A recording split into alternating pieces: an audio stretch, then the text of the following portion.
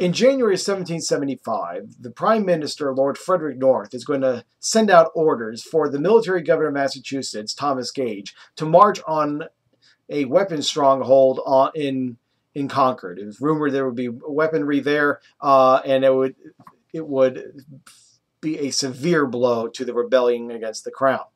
These orders do not arrive until April of 1775, and on April 19th, the first shots of the American Revolution are going to be fired. This is the episode famously captured by Paul Revere's ride, in terms of the one if by land, two if by sea. You know, listen, my friend, my children, you shall hear the midnight ride of Paul Revere. The only reason why we remember Paul Revere, by the way, is because his last name rhymes with the word here when it comes to this story. There are many other writers that are going about. But nonetheless, on April 19th, 1775, British regulars are going to come across basically American militia. We call them Minutemen. And the reason why we call them Minutemen is because they're supposed to be ready to go to battle within a minute.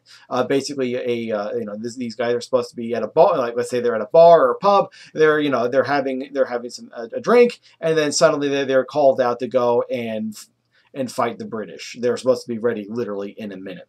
Well, on April 19th, we're going to see some Minutemen and British regulars meet basically on the green of Lexington, Massachusetts, and the British just basically push them off to the side. It was no question at all when it came to the outcome of that battle. We can't really, I mean, I really wouldn't call it a battle. It's an insult to the word battle when you think about it. It's more of a skirmish. And so this is the famous shot heard round the world.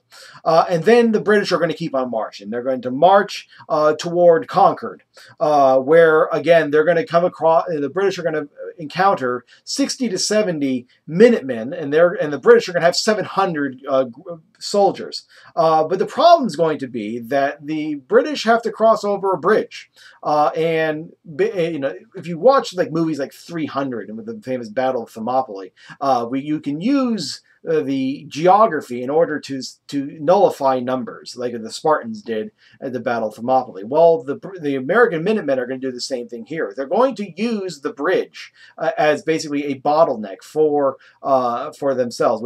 So the British cannot send over 700 guys immediately. They have to send it over piecemeal, and this is going to basically serve as a major advantage for the Americans. No longer do they have to fight off 700 people at one time. They only are going to fight off an insignificant part of the British soldiers, and so they are able to hold back and deny the British access to Concord. So the British soldiers have no real option other than to turn around and go back to Boston. But along the way, the colonists are going to come out, and to the point that about 4,000 colonists are going to come out, and they're going to basically take pot shots against the British soldiers. And then once the British move back into Boston, Boston is now going to be under siege. And it's going to be under siege until the British eventually move out, they sail out.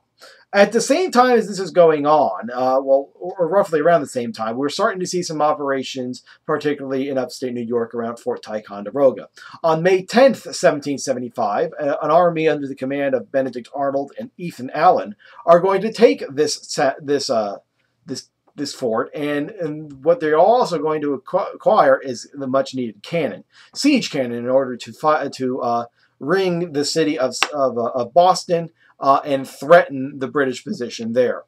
So the Americans are basically one step away from taking away a major advantage that the British have, and that, of course, is their navy. The British have the largest navy in the world, and they can easily move their army anywhere they needed to move. But these ships are made out of wood, so the Americans are going to be one step away from taking out this major advantage by acquiring. All they need to do is basically acquire the right kind of cannon shot, and the British Royal Navy is in serious trouble. They're going to, all they need to do is acquire what's called hot shot, basically incendiary shells, in order to set these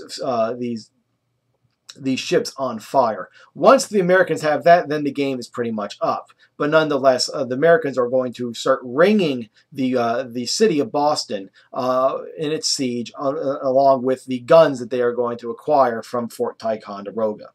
And all of this is going at the same time that this is going on. Literally, the Second Continental Congress is going to be meeting as Fort Ticonderoga is going to fall. So let's see what the Second Continental Congress is going to say.